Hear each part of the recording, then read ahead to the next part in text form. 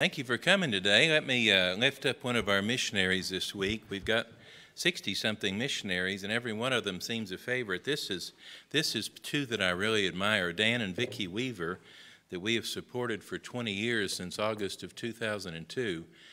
I like to read missionary stories. I remember the story of John Patton, whose wife died the first week or two. They were there to talk to the cannibals about Christ.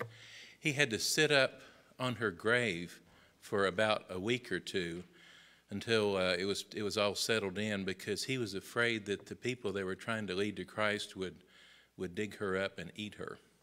Now that is commitment. Well, in modern day, Dan and Vicki are in Belize. They're in the Valley of Peace, which was a refugee community at one of the civil wars in the border of Belize near Guatemala.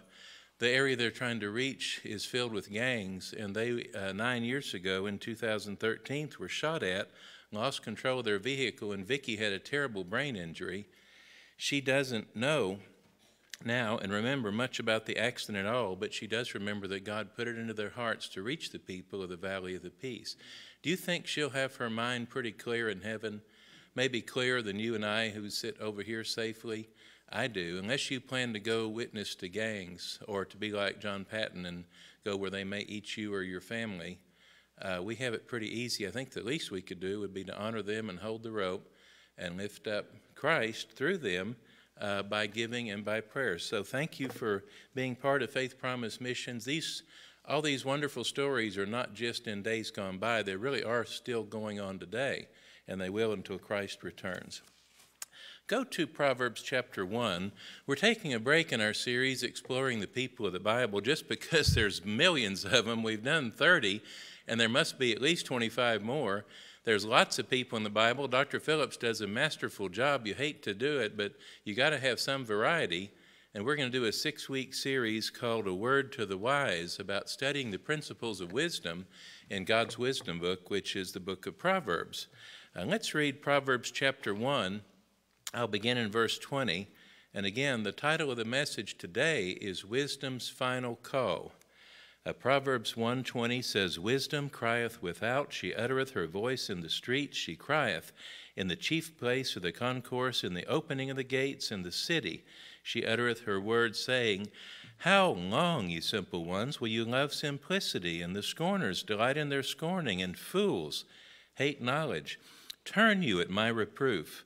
Behold, I'll pour out my spirit unto you. I will make known my words unto you, because I've called, and ye refused. I have stretched out my hand, and no man regarded.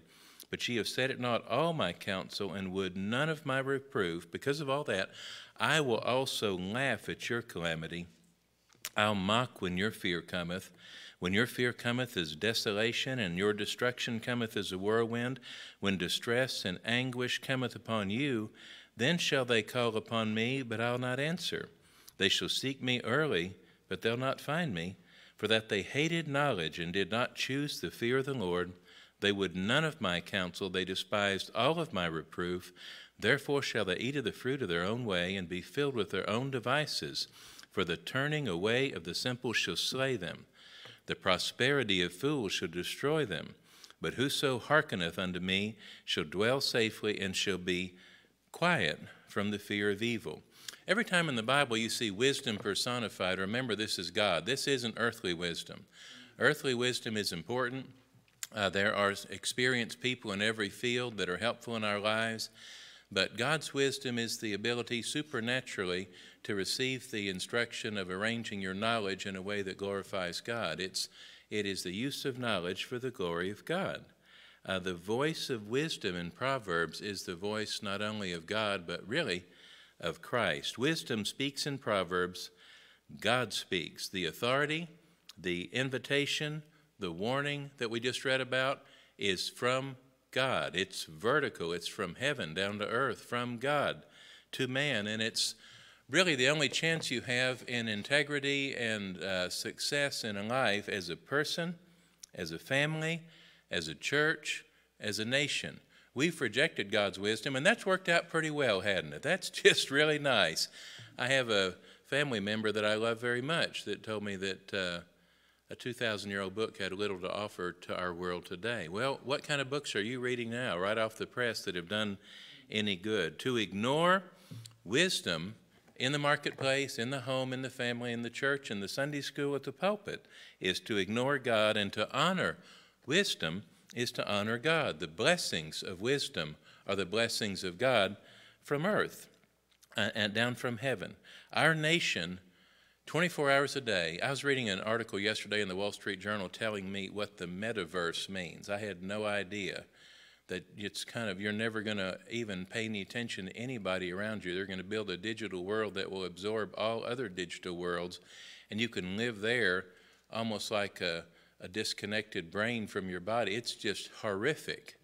Our wisdom, our nation feeds on counterfeit wisdom, and as a result of that daily makes terrible mistakes. Here is real wisdom at the very beginning of God's book of wisdom, the book of Proverbs. And approaching Proverbs, we're approaching the gate of wisdom. And for us, you say, that's interesting, I may get around to that one day. No, the point here also very clearly is that wisdom will not always extend her hand. God is under no obligation to always strive with man. He that being often reproved hardeneth his neck shall suddenly be destroyed, and that without remedy. You'll say, I'll see it coming. I doubt it. I can't remember the guy that blew up the Oklahoma courthouse, but they asked him before his execution what he would do after death. He said, I will analyze, I will adapt, and I will attack. I thought, no, you won't. What kind of nonsense is that? Each day, in a sense, moment by moment, hour by hour, day by day, we are either accepting or rejecting God's wisdom in every part of our life.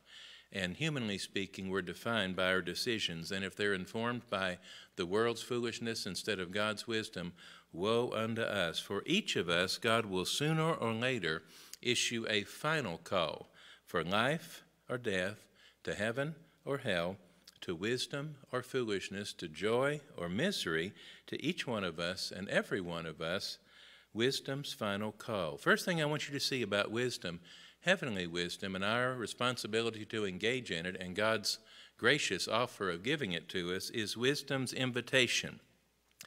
Wisdom is gracious and extends a final call, a gracious call.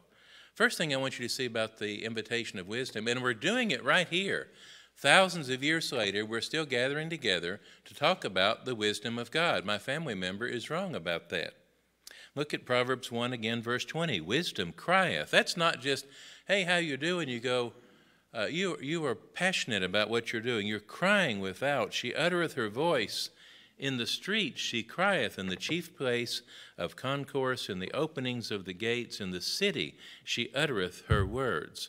The invitation of wisdom is, and it was in days past even more so, a public invitation. It's not extended to a few people studying a mystery belief or religion. Are you a member of any groups that have meetings in buildings that have no windows, and you have secret handshakes and the high sign and the low sign?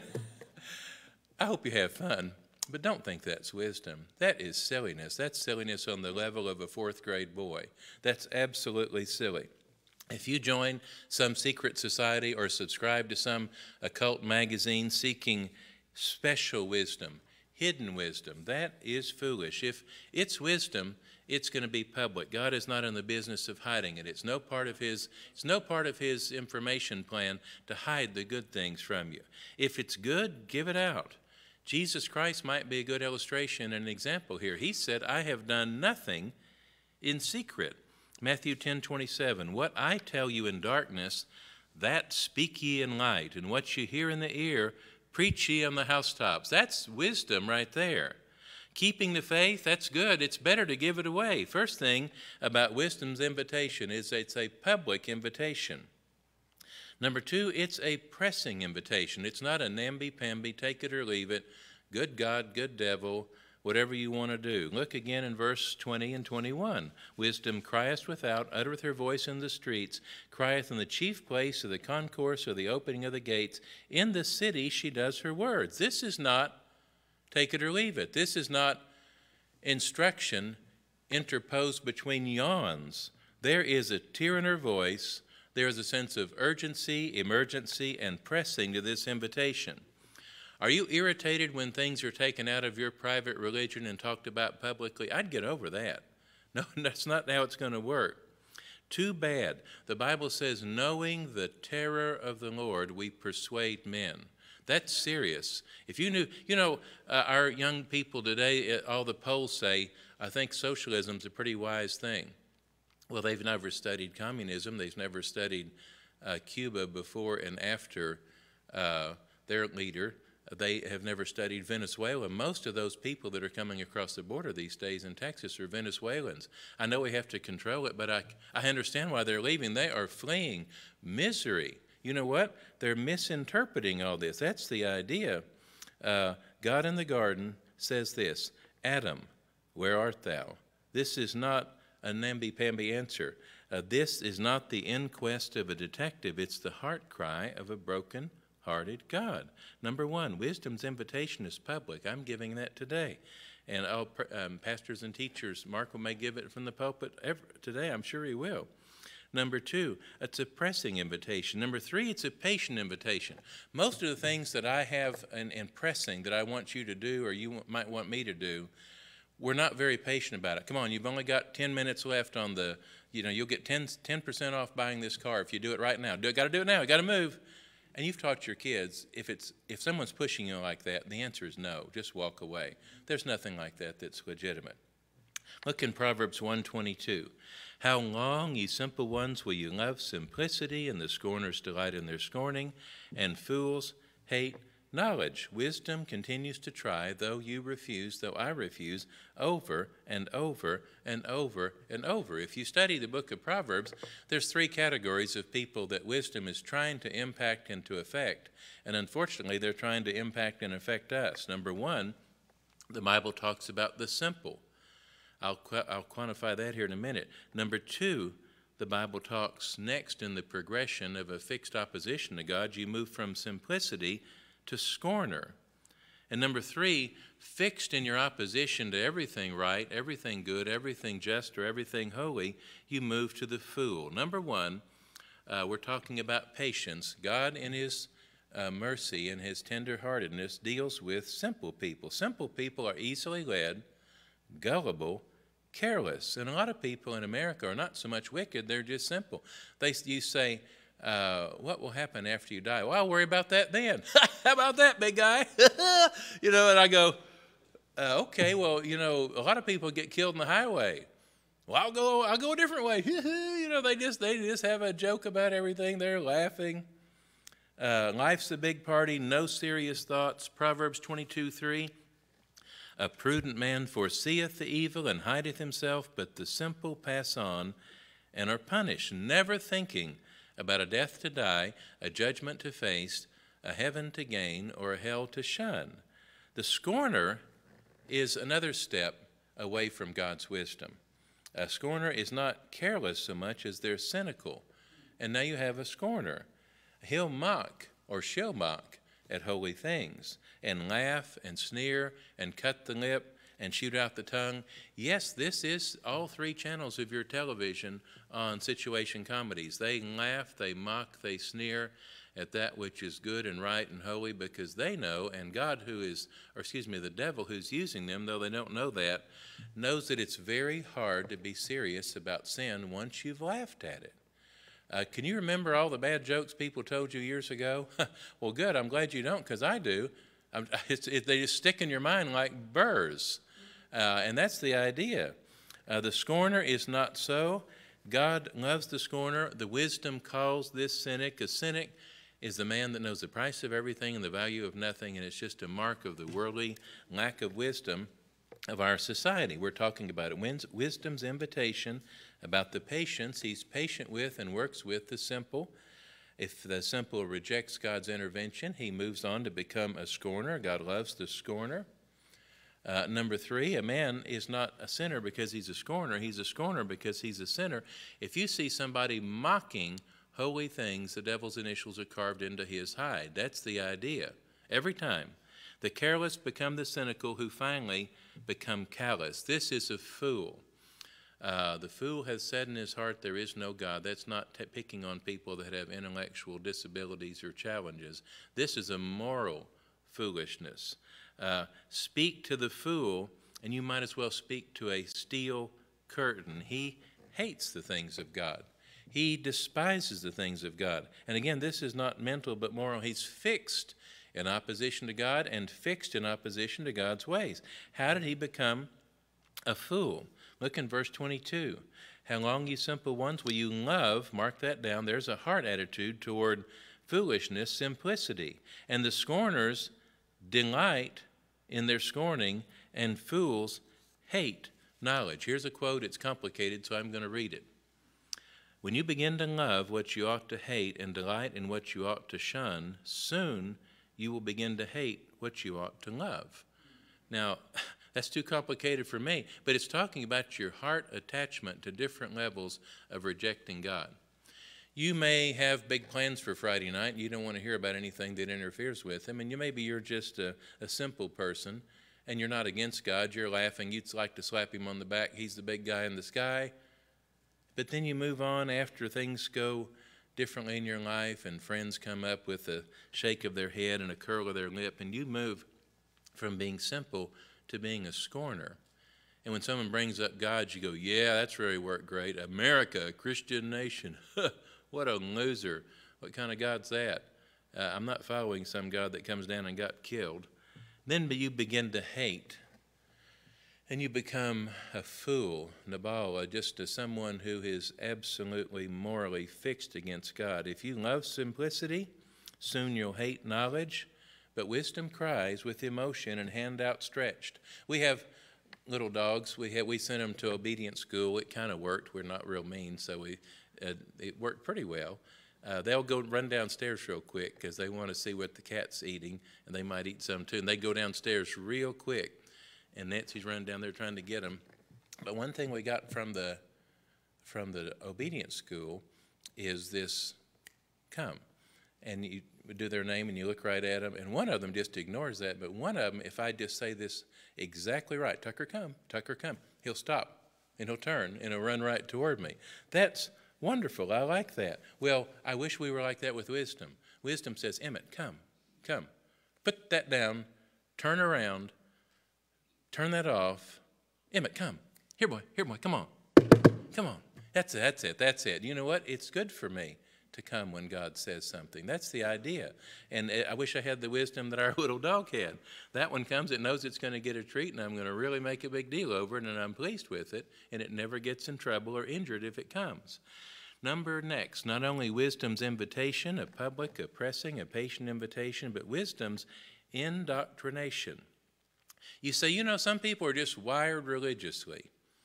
They are just born into a family, and they're very patient and kind, and maybe they enjoy going to church. But I can't help it if I don't understand this Bible, or if I don't have any interest in spiritual things.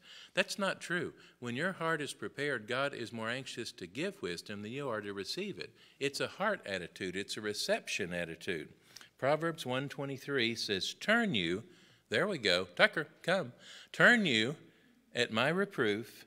Behold, I will pour out my spirit unto you. I'll make known my words unto you. You can know. God will tell you. He wants to tell you. Wisdom is there, correct wisdom, heavenly wisdom, vertical wisdom, if we want it.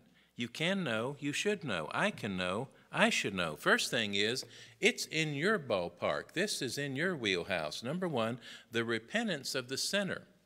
Turn you at my reproof. That means repent, metanoia, change of mind followed by a change of heart. You change your mind and you turn, and God will abundantly pardon and fill up your life with his wisdom and change your life. No repentance. If God gave wisdom, that would be like pouring water on a rock. You're not in any position to receive it. Wisdom's indoctrination starts with the repentance of the sinner. You turn away from the foolishness, which you pretty much know is foolishness already, and God is very ready to give you a substitute, which is called true wisdom. Number one, the repentance of the sinner. Number two, what do you turn to? The revelation of the Spirit. Who is calling you, and who's working in your heart even though he doesn't have to, and says, this is wrong. You know better than this. Turn. Go another way. Stop going where you're going. You've heard that. One definition of insanity is keep doing the same thing, expect a different outcome. Well, you've been doing the same thing for the last 10 or 15 years, and your life's pretty much no good. duh, think about this.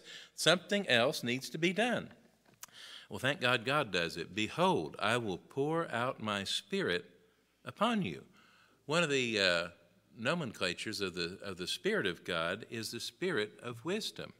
This book is a revelation and a production and written by God. It's the production of the Holy Spirit. You'll never understand Proverbs to the depth of which God intends to be understood until God pours out his Spirit unto you.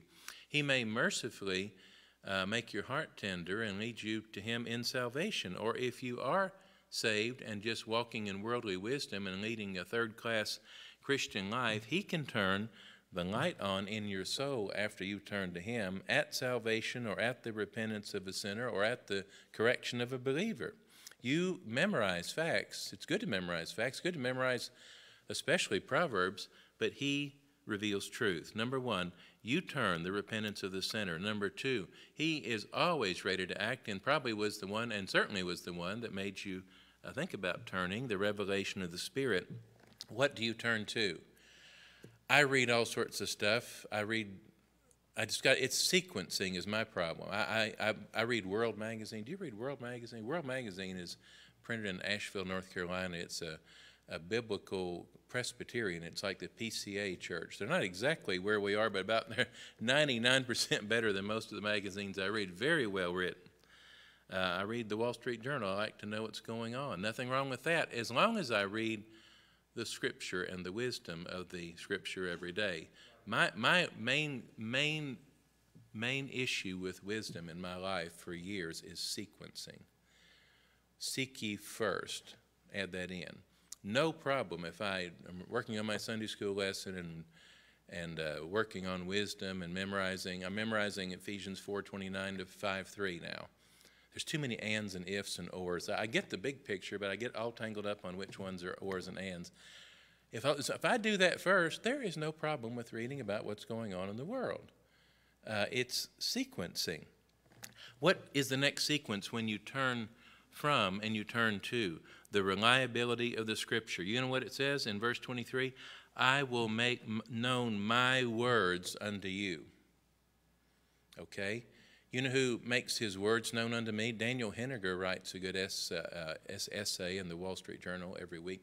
Peggy Noonan, she was a speechwriter for Reagan. She is a way with words, and she's a very wise woman. She's a Catholic, but she has enough biblical background. It's just really enjoyable to read her. Well, those people are good, but this is God saying, I will make known my words unto you. And he's going, Emmett, sequence.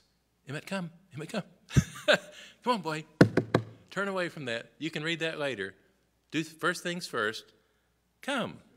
This book is the Word of God and contains the thought, the mind, the intent, and the will of God. I enjoy reading all sorts of things, and you probably do too. I've already got 5 people I hope are the next president. You know, I'm just always studying what these people are saying, and I really think a lot of them. But this is a categorically far above that, wherever you are politically. This, again, the minds, the thoughts, the intent, the will of God. That's it. Matthew 4:4, you know that section in Luke 4 and Matthew 4 where Jesus is tempted by the devil. Jesus has no super-duper graduate-level psychological insights. He says, it is written, man shall not live by bread alone, but by every word that proceeds out of the mouth of God. So first things first. Just make sure you're up to date on your memorization and your study. And then you've got whatever time you have left, which usually there's not much time after that, which is another blessing. You're too tired to read about foolish things. You go on to bed. That's wonderful. 2 Timothy 3:16, all Scripture given by inspiration of God, profitable for doctrine, for reproof, for correction, for instruction in righteousness, that the man of God may be perfect, thoroughly furnished unto all good works. You know what that is? What's right, what's wrong, how to get right, how to stay right. That's the ballpark. That's the entire field. You got it covered. That's the sufficiency of God's wisdom book. Proverbs 2:6 and 7. Wisdom is what we need. Guess what? The Lord giveth wisdom. Out of his mouth cometh knowledge and understanding. He layeth up, heaps up, treasured up sound wisdom for the righteous. He is a buckler to them that walk uprightly. Now you've got wisdom.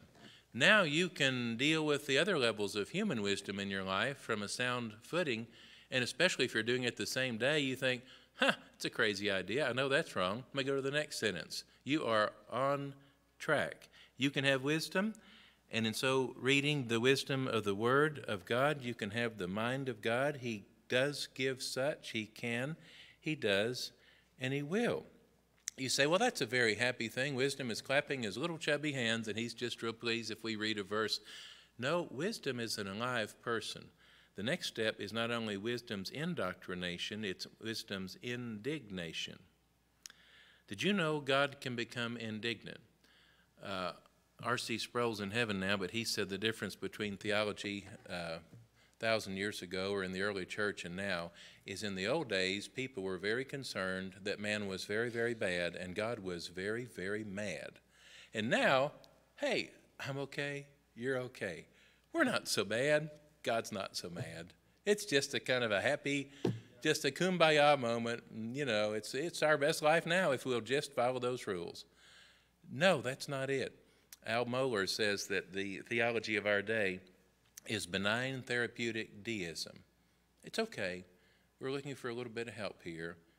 I just need some, maybe I'll sit down and talk with you or schedule a time just to get some tips and ideas about my best life now.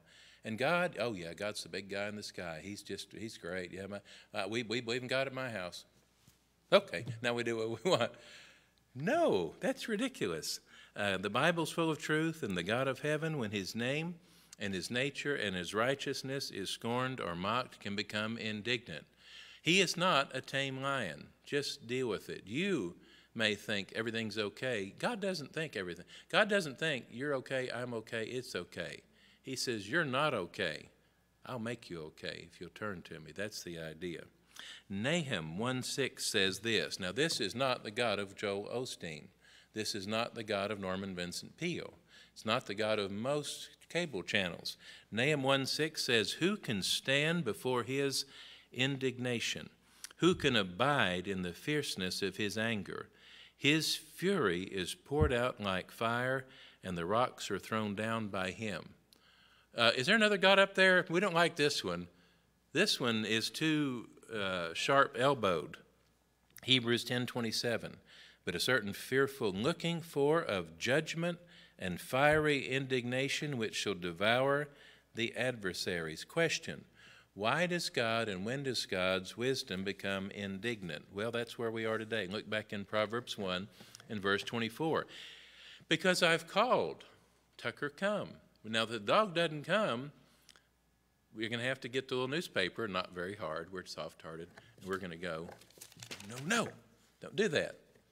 And you know why? Because we came and you wouldn't call. Not because we're mad, but because food, pleasure, source of all joy is to go to your master.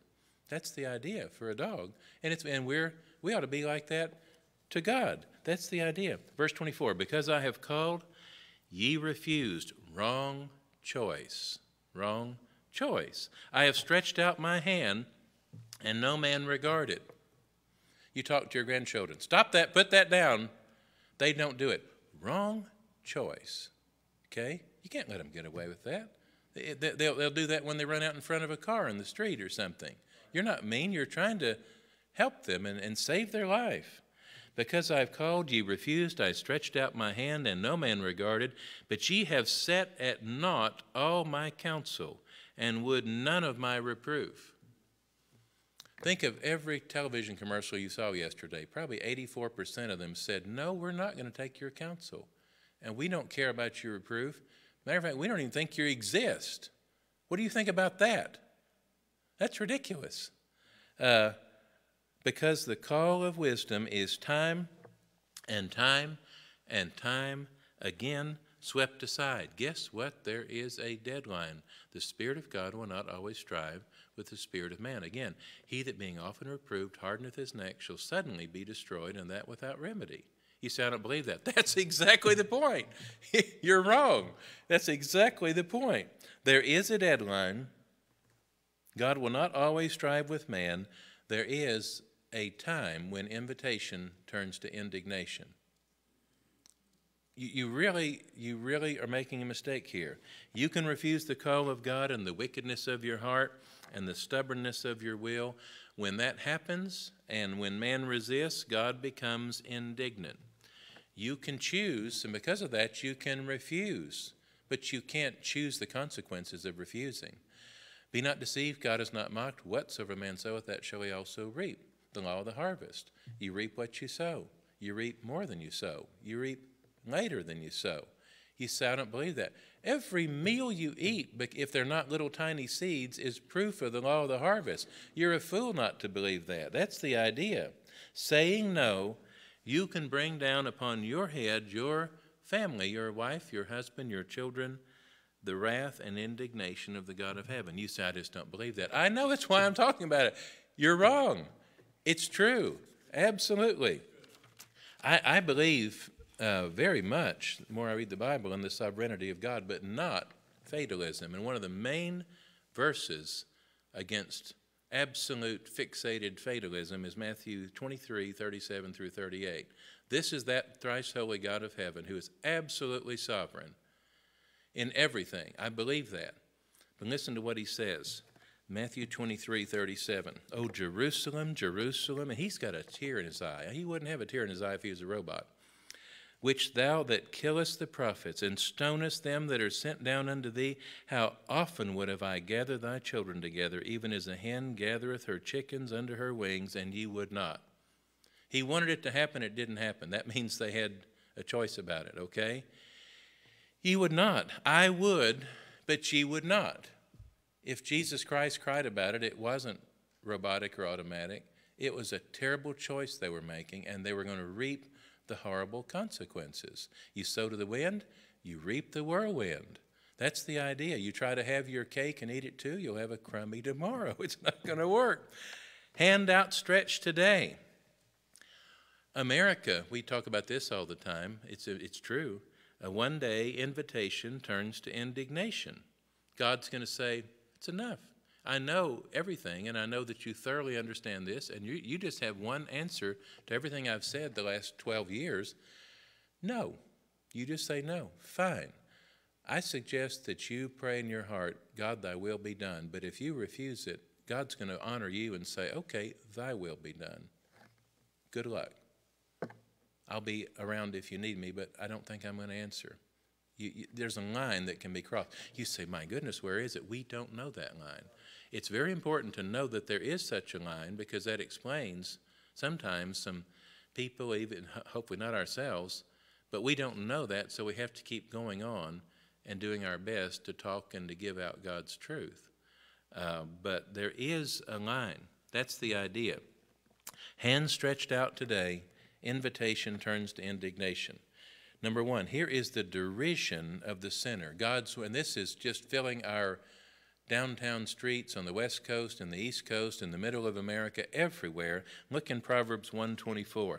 I have called, ye refused. I have stretched out my hand, no man regarded. Ye have set it not all my counsel, and would none of my reproof. I also will laugh at your calamity. I'll mock when your fear cometh. You say, is that the God of heaven? What kind of God do you believe in? What kind of God have you taken? Pal's has a cotton candy shake. That's the first mistake I've ever seen them make. I just can't imagine that that's going to be good. Cotton candy is just, there's nothing there. I'll talk to him later if I can get hold of him. But you just hate to make mistakes. You think, I will mock at your calamity. I will laugh at your troubles. That's the idea. Don't make these mistakes. Wisdom laughs and mocks the sinner. People mock God and his wisdom, but there's coming a time when the mocker shall be mocked and the scorner shall be scorned. You say, God wouldn't be like that. He is. He is not a fool. And you read it in the book of Romans, his time that he's giving us is not because he's just a stumbling, bumbling fool. It's because he has a deep heart desire that you would turn from this foolishness and turn to him. If you won't do it, you won't do it. It's a serious thing to be a human being made in the image of God. You won't do it, you won't do it. You bear the fruit of that. In Psalm 2, the Bible says, the Lord shall have them in derision. Why? To the heathen rage, and the people imagine a vain thing. He that sitteth in the heavens will laugh. He will have them in sore derision. Hey, good luck. Give it a try. People do that to me. They come in, they pay $100 to come see me, and then they sit and give me a lecture for 18 minutes. And I go, well, it's good to talk to you. See you later. Bye. And you know what? I say, well, you know, if there's anything I can do to help, they tell me about all the Cousin Fred stories and what they took, and the Cousin Fred's feeling great. I say, I'm thrilled. That's great. I think, why are you coming to see me? You've got Cousin Fred. You know, you're giving this story. That's the idea. You've got your wisdom. You don't need mine.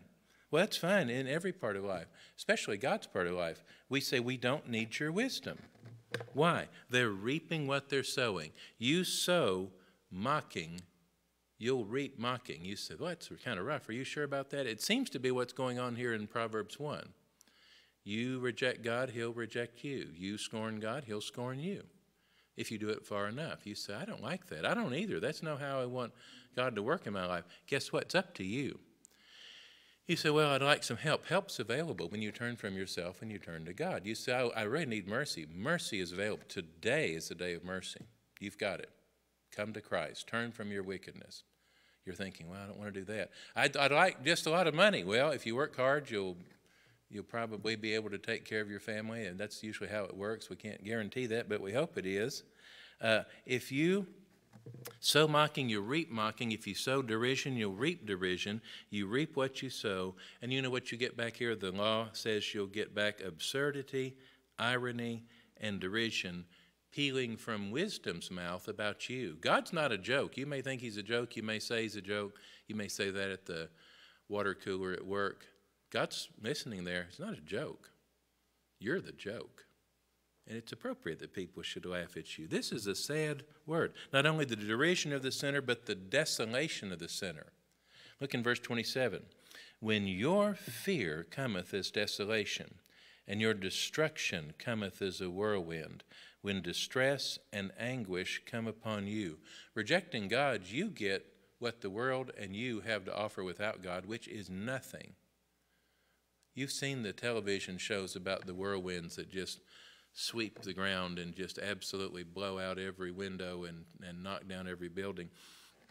Nancy's grandmother's from Mayfield, Kentucky. You've seen what happened to Mayfield, Kentucky during the big storms. We've been up there dozens of times, and now it's just a disaster. My mother's from West Memphis, Arkansas. She was Miss West Memphis, Arkansas in 1955. That's the only royalty I come from. I've got her little picture in the paper, and with her little tiara on, 17 or 18 years old. You know what? West Memphis, Arkansas, Tornado Alley is what it is. You go across that big Mississippi River bridge and past about 15 miles of soybeans where there is nothing, and the tornadoes go to play on vacation. They just rip and shred everything. This is what's going to happen to you. You'll miss God's final call if you reject him. It will be over. The last call will be ushered in, and you won't know it's the last call. That's why it's always dangerous to resist and reject God. There will be no other call. Everybody in heaven now knows, and you'll know one day when it's too late, that your house is left unto you desolate. The derision of the sinner, the desolation of the sinner, the destruction of the sinner. Verse 27, your destruction cometh as a whirlwind. You know, these tornado chasers, I worry about that. I mean, our dogs would chase cars if they ever got off the leash, and they'd be dead dogs very quickly. Tornado chasers, and they just go, this is the greatest thing in the world. I go, no, it's not. Playing with 18-wheelers, like dogs in the traffic with 18-wheelers, you're going to lose. You know what we call, I love motorcycles, but watch out. You know what we called them in medical school? Donor cycles. You're not going to do that well. I mean, and again, in life, I'm not against, I'm for motorcycles. That's the dangerous thing. I think they'd be fun. But either murder cycles or donor cycles, because they just are, it's dangerous. But not dangerous compared to this. Last call, no other call, your house left unto you desolate. Now as a cyclone, as a tornado, whirling, churning, biting, devastating. Question, tough guy, tough girl, who can stand against a tornado? I'm a tornado chaser. Well, you were. If you ever caught one, that'd be the last one you'd ever chase. That's the idea. Not only Annie M and the cow and the dog are up there in the tornado, they can see you up there going, ah! Well, that's how people do now. This illustrates God's righteous judgment. You know who's going to be swept away? The simple are swept away. If you stay right there, you're not in good shape. The scorner is going to be swept away. You just mock and you know the value of everything, but the price of everything, but the value of nothing. Guess what? That's not a way to live. The fool, all swept away. A lot of God's choicest of servants were fools. Again, John Newton, there wasn't a more godly man later in life than John Newton. He was a fool who actively destroyed the faith of everybody on the slave ships. He worked on the galley boys and sat up at night with them watching the waves and teaching them to sing vile songs and teaching them that there was no God and making fun of everything their parents had taught them. He said, I know that I was used by the devil to send a bunch of young men to hell, and it just disgusts me. That's the idea. Finally, the desperation of the sinner. And look in verse 28. Then shall they call upon me. Now you have made fun. God's given you time. The time's up. Maybe you even know it now. I don't know. Then shall they call upon me, but I'll not answer. That's pretty bad. They shall seek me early. They won't find me. For that they hated knowledge and did not choose. Again, you have a choice in this. And you don't get to choose the outcome, but you can choose what you believe. They did not choose the fear of the Lord. They would none of my counsel. They despised, here's the modern American education system, get God out of here. They despised all my reproof. Therefore, it's not God that did this. They did it. If you go to heaven, give God every bit of the credit. If you go to hell, it's your problem. You chose that. Therefore shall they eat of the fruit of their own way and be filled with their own devices. God, thy will be done. That's the sign that God's working in a penitent heart, and he's melting, and he's getting ready to enter in gloriously. And when you reject God and you reject God, when you reject God, God finally just snaps off those gloves and said, I'm through. Your will be done. He doesn't say, I'm going to get in there and just beat you up because I'm a torturing, evil, mean God. He says, you want it? Life without me? You got it. I'm life, you're death. I'm joy, you're misery. I'm wisdom, your foolishness. I'm knowledge, your ignorance. I am fellowship, you are divisiveness. You're going to live a life of absolute misery. And you know what? It's your choice. Now, when it's too late, the cry goes up. I had a patient when I was an intern. It was I have about 5 or 10 bad alcoholic cirrhotic patients all the time that just destroy their liver, and that's just miserable. But this was probably the first one I ever treated. This guy was probably 40. He looked 70. In a wheelchair, couldn't walk, asterixis, liver flap, skin blotches all over him. He was dead. He was dead 3 weeks later. I was 25 years old. He sure picked the wrong person to help him. I didn't know much of anything, but there wasn't anything to do. He looked at me, and I took his history, and he finally had drunk himself into a just death. And he looked at me, and he said, "Help me, help me." And I thought, there's nothing I can do. I mean, if there's anything I can do, I would. But you'd have to be in a time machine to go back and undo what was done. We see there's coming a time when lost sinners will stand before the judgment bar of God and say, God have mercy. It's rumored, and I read it in my mother's Bible, that you are a God of mercy. And everybody there will say, it's too late. If you want mercy, you can have mercy. But today is the day of mercy. That's the idea. You want love or grace? This is the day of mercy, love, and grace. Wisdom calls, hand outstretched, repent, turn, receive, come, turn and live, or choose to die. There is a deadline, and wisdom is making her final call. If you say no to the God of grace, you say yes to the God of judgment. Plan B is God hasn't changed. And the God of judgment will handle your case and say no to you. He forgives. He stands ready to apply it to your case. But if the time is now and the tornado of judgment comes tomorrow, it's too late.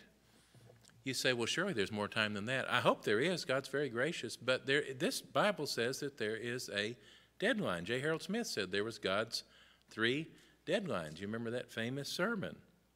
Love and grace and mercy rejected will leave the field. And coming on now to play the last quarter of your game is judgment, fury, and wrath. You say, well, it was kind of fun making fun of mercy and grace and all those namby-pamby loser Christians. Well, you wish they were back, but guess what? They're gone. They've got a different future. How can a God of love do that? He doesn't. You do that. Verse 31, they shall eat of the fruit of their own way, be filled with their own devices. That's the idea. What is coming on you is, again, no more than the Galatians 5 law of the harvest on your life. God is calling, hand outstretched, word can be opened, spirit can fill you, but today is the day. Tomorrow may never come. We've talked about this. I know you know it.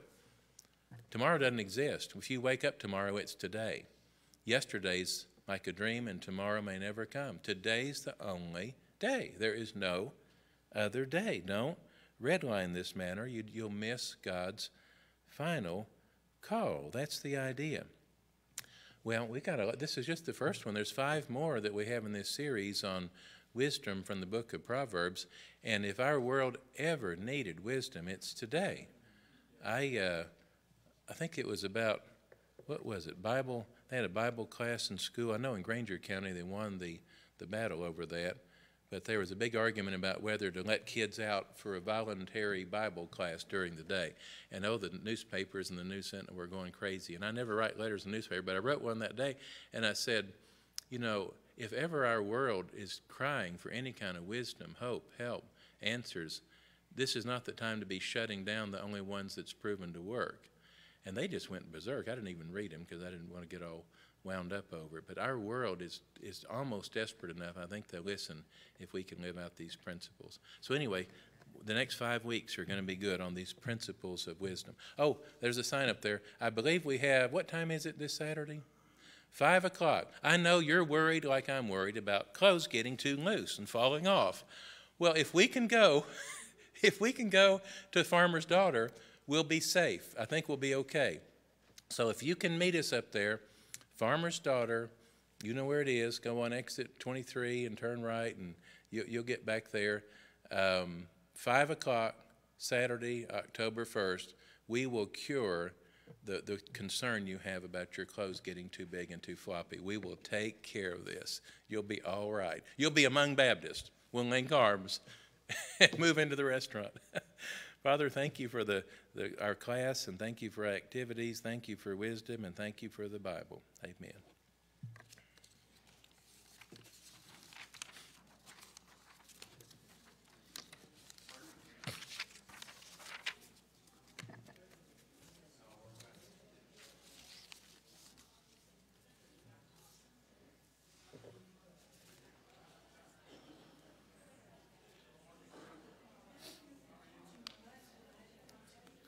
Oh, okay.